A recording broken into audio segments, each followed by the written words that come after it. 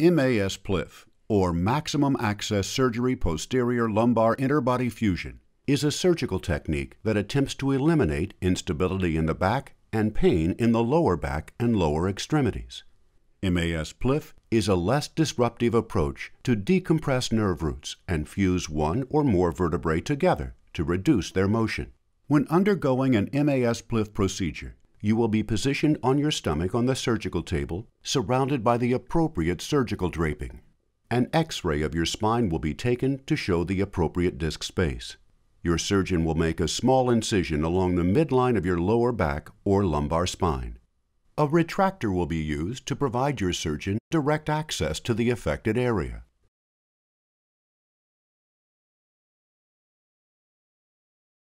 Your surgeon will then place screws into the vertebrae that will be utilized at the end of the procedure to provide fixation. Nerve monitoring can be used to monitor disturbances to nerves during spinal procedures. Next, your surgeon will remove any bony anatomy that is causing back, leg pain, or stenosis in order to relieve the compression of the nerve roots. Your surgeon will then remove the disc and prepare the disc space for fusion.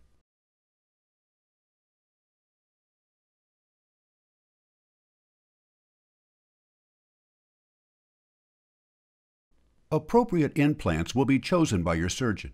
The implants, along with bone graft material, will be placed into the empty disc space to restore the proper disc height and assist in spinal load, alignment, and fusion.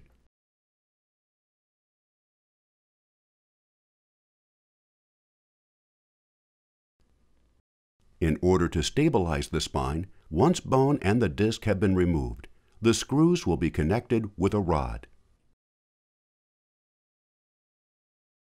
This stabilization will encourage bone to grow and fuse the vertebrae together.